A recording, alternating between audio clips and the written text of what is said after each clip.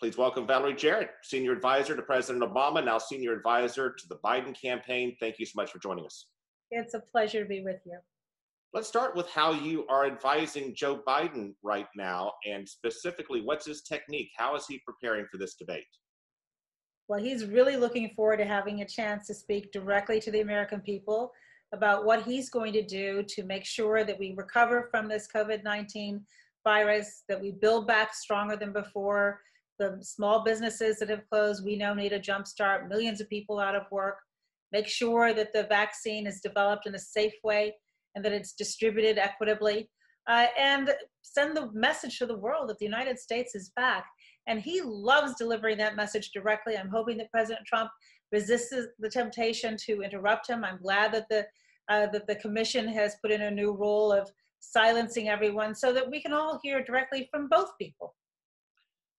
All good campaigns in rematch debates always make adjustments, no matter how well they think they did in the first. Based on what you've seen in the first, what kind of adjustments are you, the advising team to Joe Biden, and Joe Biden himself making?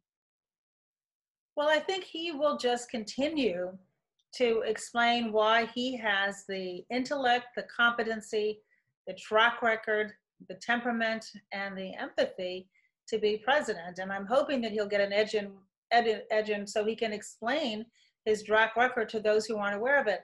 I had the privilege of working with him every day for 8 years when President Obama was in office, and I saw how he approaches decisions. I saw how he was always the one to say, what's the impact of what we're proposing going to be on the American people?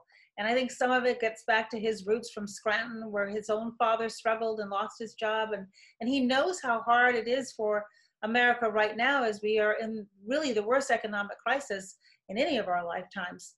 And I think that what you will see from him is somebody who understands what it's like to be in your shoes. And I think that's what America's hungry for right now. Someone who will run as a Democrat, but govern as a president for all of America. Now, this is a race where people are pretty well locked in on one side or the other. In this final debate, do you think there is anything Joe Biden could possibly do to win over voters who currently passionately support President Trump? Oh, yeah, I do. And I think that he will continue to try to do that, not just during his campaign, but after he wins. He realizes how important it is to have a leader who's prepared to go out there and to talk to people who might disagree on certain issues, try to make a case, listen to the other side. These are the skill sets that I think are necessary to be a good president. So I think, yes, there's still room for people to move, and he's not going to give up until the very last moment when the polls close. And then if he wins, he's going to get right back at it, trying to win over the American people and have them develop the bond of trust with him that is so important to govern effectively. Based on all the data that you have, based on your intuition, your experience, how many people are truly undecided in this race at this point? It can't be that many. And why at this point would they be undecided? Well, you know what? A lot of people are busy and they're not looking at the 24-hour news cycle that you and I focus on. They're just trying to provide for their families. Just think of this last year. People are trying to figure out if they're lucky enough to have a job. Are they doing it from home? Are there children in the background? Are they worried about sending their kids, whether they're preschoolers or college kids, off to school? I mean, we are grappling with a lot right now. And so there are some people who are just now tuning in. And I think that that's as it normally is, but with this COVID, there's certainly a huge distraction for so many people who are suffering.